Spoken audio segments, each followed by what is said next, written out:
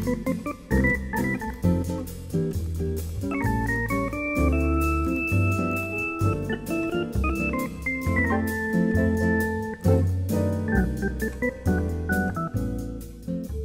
it's interesting, most times when you buy things, you first experience the product and then you discover the brand over time.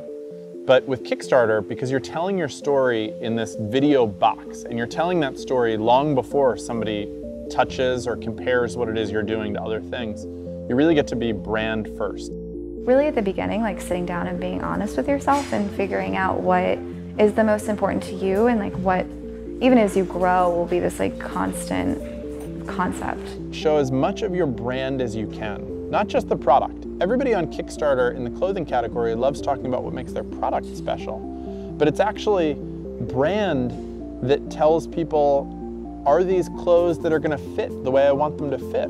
I think when you're telling your story, I think that authenticity is key. I think you really have to be who you are and talk about why you're building the product that you are. I know for us, a lot of what informed the product, both the design, the functionality, and the way that we talked about it, was built around our needs, our uses, and who we were as individuals. I think if we had been two different people, we would have had a very different type of product. You should show the actual product on a person in a world. What do they wear it with, and what do they look like? So that backers know, is that gonna fit me the way I want it to?